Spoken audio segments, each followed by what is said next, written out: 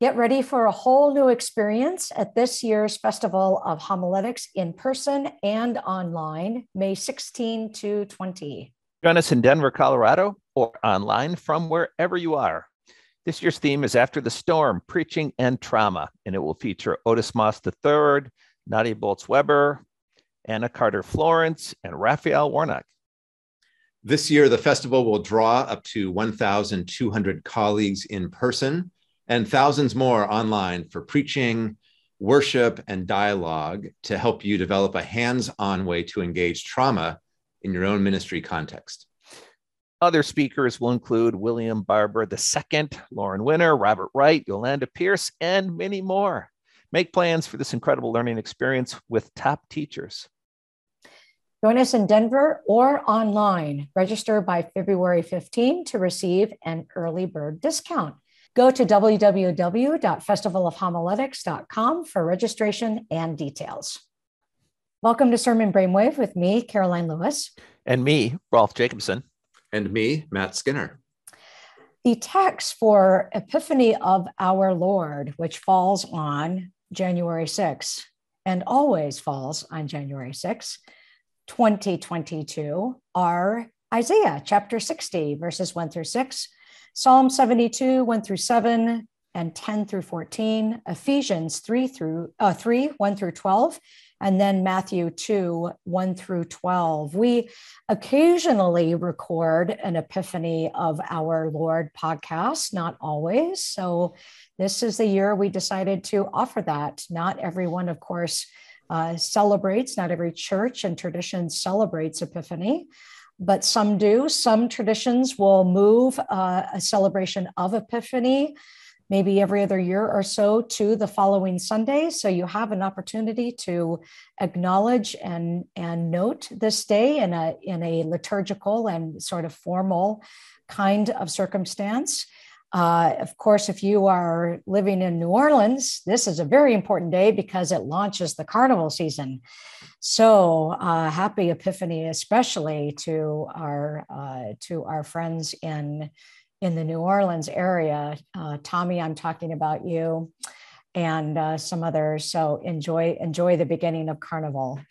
But Epiphany, and it's a great hymn. I mean, great carol. We Three Kings, one of my favorites.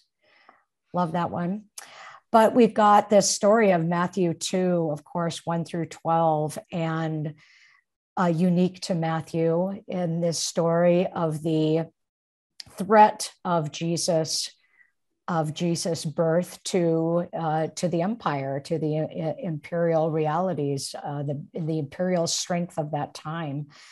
And of course, that's a major theme here that we have in Matthew, but it recognizes that, again, talking about last week when we were thinking about what difference does Christmas make, what difference, how does it change things, and what kind of impact does it have on our lives and on the world? And one of the unassuming realities, and maybe a revelation of God, of who God is and how God works, is that how is it possible that this child that is born of Mary and Joseph in a manger in Bethlehem could actually upend the powers that be, that could challenge and threaten these rulers and these powerful entities. And that's something to pause on, and I think has homiletical merit, to not only to what difference does Christmas make and what difference does Jesus' kingdom make for us, but also the way in which it challenges the present ones and challenges their kind of power. And it's also a way that God works in the world, God works in those places of unassumed power so as to thwart power that thinks it has power. And so I think there could be a lot there as possible directions for the meaning of Epiphany. Yeah, it's such a great text. It's such a mysterious text. in the context of Matthew, which is a gospel that pretty much stays inside the borders of Israel. I mean that kind of conceptually, and except for when it doesn't. And here's a place at the beginning where it breaks out, just like in the Great Commission in Matthew 28, it will break out when Jesus talks about going into all the nations. So you've got these peculiar characters as biblical characters go, who are so many things, right? They're wisdom from outside of the mainstream, from the perspective of the text. They are Gentiles. They are powerful people with keen insight who nevertheless come to worship a baby. And they're also these very politically savvy people, just like Herod himself was, as violent and unpredictable as Herod was, he was also brilliant, politically speaking, knew how to survive throughout his career, knew about alliances, knew how to kind of always be a step or two ahead of his rivals, except here, which is, it's a fascinating story. And of course, you theologize that so well, Karoline, talking about how this is not simply a story of narrow escapes, but this is about the dangerous realities of the transformation that the gospel promises. Mm-hmm. And this lovely reminder that some people don't want the world to change. Mm-hmm. Yeah. I think too, one of the other themes in this story, we're so focused on Herod, of course, this the evil king, and then of course the Magi, and the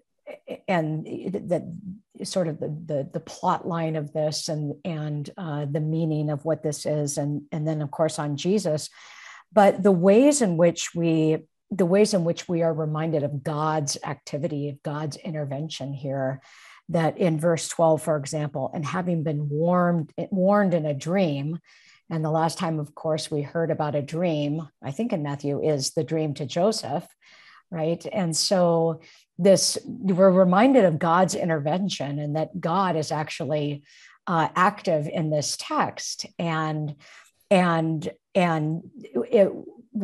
we're talking about the way in which God's presence in Jesus is going to upend the powers that be, but also the way in which God thwarts Herod's plans here in a way that only God can do through a dream that then sends the Magi not back to Herod, but to their own country by another road. And so it's also a promise of that intervention too, in the midst of acting out what the wise men, the Magi, seem called to do. There's also this affirmation of God's intervention that will be followed. And I think that's another direction that maybe one could take.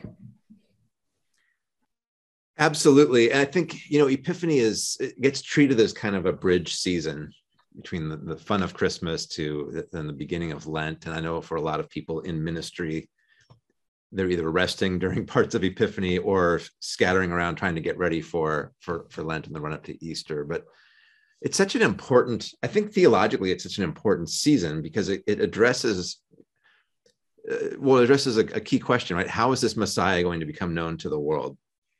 So much of the birth narratives in Matthew and Luke speak about his obscurity, right? And not being around those in the halls of power. So now how is this going to work? How is this going to make a splash on the world stage?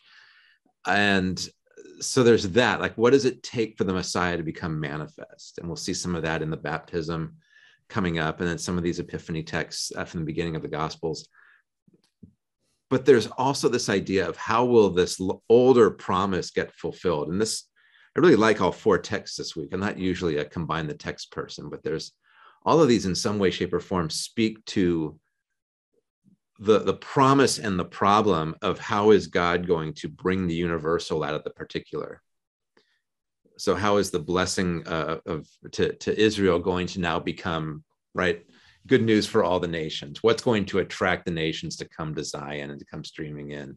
There's obviously no Abraham text assigned this week, but that's part of it. So how is good news to this child born in Bethlehem going to now somehow attract which is an interesting theological question to ask, right? Why does God choose to do it this way? Who knows? But what does that look like, right? What are we working toward as we imagine the church year as a way of retelling the gospel story? I think first of all, last in the podcast for last Sunday, you were having the infinite in the finite, and now you've got the universal in particular. Now we're doing Aristotle and Plato. Wow, Matt, you're kind of showing your range here. But what are you going to do for next Sunday? That's the big one. I mean, got to keep it going for us. We're going to have to stick around. I think I will. I will. So one of the things I've learned in the last few years is just how well the liturgical year, season of Epiphany, does map across all four Gospels. That in all four Gospels, you get the first movement is the manifestation, the Epiphany of the Christ in the world. And then either at Transfiguration in the Synoptics or, at the end of the book of Signs in John, you get that turn towards Lent. So then, especially in Luke, it becomes the journey to Jerusalem, which is the Lenten focus. But so Epiphany really makes sense to me. I suspect that makes me really, I guess the word I'm looking for a polite way to say Bible nerd, that is just to appreciate the first half of all four Gospels in its own right for being the first half. But so the way that God's Messiah is at first revealed is he shows up and starts calling disciples. And I think that's, he starts going around teaching, calling disciples. That's the universal then is only possibly manifest in the particular. Sorry, that's my Aristotelian background. Maybe that takes us to Isaiah then. Yeah, I love this Isaiah text, and I appreciate the way in which Corey Driver pulls out of the text a theme that really is important in the late Old Testament material, but one that is not commonly appreciated, and that is that you get this tiny little country, especially the southern kingdom of Judah, that is so beleaguered and constantly being oppressed and destroyed by the empires of its era. And they keep saying, no, all of you are going to come to us to learn how to walk in the light of the Lord. Yeah, you may have destroyed us and taken our walls and our temple and our king, but one day you're going to learn to follow the Lord by coming to see us, which is just a crazy counterculture. Doesn't even begin to describe how sort of insane that must have sounded to the Babylonians, who just, kicked 14 kinds of dog stuff out of Judah. And then you've got Judah going, oh yeah, well, let me tell you. And so you get this eschatological vision that of nations will come to see your light and kings to the brightness of your dawn and so on. And again, where does that begin to happen? Well, Jesus and the disciples Jesus calls. Well, and I think it gives a really interesting perspective on Epiphany that we don't talk about as often. And that is, yes, we are talking about Epiphany, the manifestation, how God manifests God's glory, how Jesus manifests his glory, how Jesus is a manifestation, revelation, appearance of God, presence of God, but that there's an effect on us as well. That what kind of, obviously we have a reaction to the light or to those revelations, to those appearances, but the way in which we take on that light, that Epiphany happens to us in that, how is it that we are epiphanies? How is it that we are, I always like to use this word, Epiphanes. Yeah. How is it that we take on that very radiance? That's what I hear in this text this time. Your light has come. then you shall see and be radiant. That there is that in experiencing that epiphanous moment, that how is it that we then are epiphanies as well of God's glory and God's presence. And maybe going a little bit back to, John the Baptist and witness, but it's a different way to think about. We're not just spectators, and we don't just observe this and point it out, that there's a kind of response here, a kind of action here that says, what is that actually doing to us, and how does it change? How does the appearance of God in our midst actually change us, transform us? I think I would start off with seeing. However, you said it's more than just seeing, but at least there's, in this text, at least there's two parts of it that speak that to me. So verse 4, like, lift up your eyes and look around. And then verse 5, then you shall see and be radiant. So it's part of it is about paying attention. I think it's about noticing what God has done and is doing. And I would suggest that part of that is seeing at a different level, right? There's this kind of binocular vision going on, and in the prophetic writings and later in apocalyptic writings, that you're seeing things that everybody else wouldn't see, or you're interpreting events in ways that might defy ordinary explanations. But it is, I don't know, you asked, how are we transformed? I would say maybe the first thing is we need to pay better attention. And look for that, and to develop those habits of seeing, or maybe I'd say perceiving instead. Mm-hmm. Mm-hmm. Well, and that's one way to think about moving through Epiphany. It's what are those ways of seeing that we are called to take on, different kinds of ways of seeing, and what will we see? Yeah. Result? Well, they're not ordinary, I would suppose, right? They're not just about statistics. They're not just about following certain types or patterns. What glory will you see?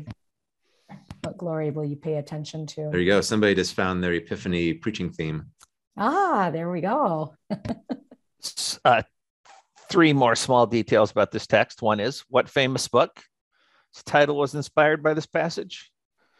I ask this every 3 years. Yeah. You ask this every 3 years. That's why the only reason I know the answer. I know, because you always know the answer.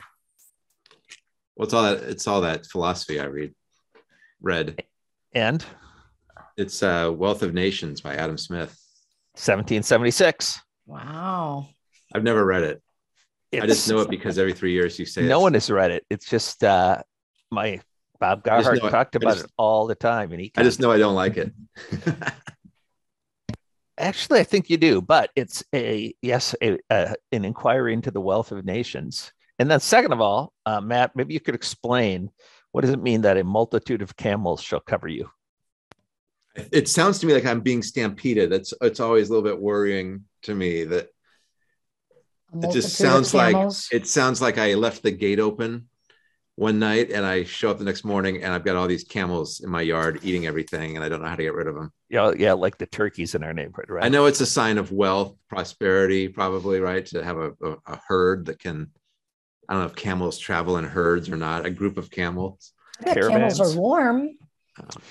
I'm sure, I know it's good news, but it just strikes me as the idea of a multitude of camels covering me sounds really constraining. Yeah, that's because the you here throughout Isaiah 60 is feminine singular, meaning the city Jerusalem.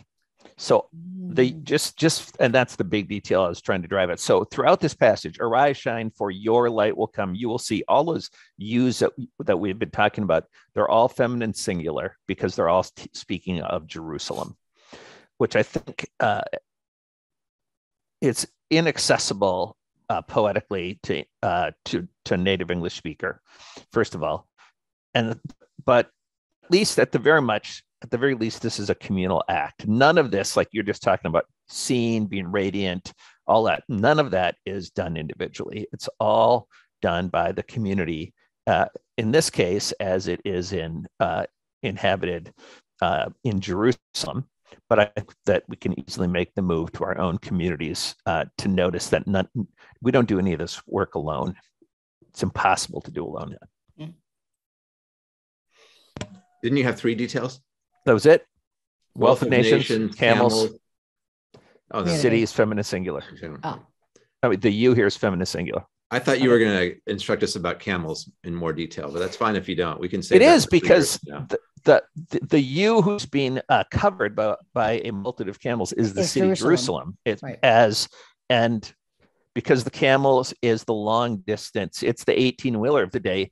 If they're going to bring a whole lot of gold to you, the only way they could do it in the ancient world, in that part of the world, was camels, right? So that's why. They had said it that way. Yeah. Well, instead of this idea of a camel infestations. I know. Disturbing. Camels can carry a lot. There you go. I think it's because I got spit on by a camel once. I'm kind of. Have you ever been on a camel? I should move on. I have not, because I know that once they put you on, you have to pay them to get off. I think I had to pay to get on too. $5 though. That's not bad. $5. Yeah, then it's 20 for them. Camel. Then it's 20 to get off. I was hoping for a geography maven, or in this case, maybe just a tourist maven moment.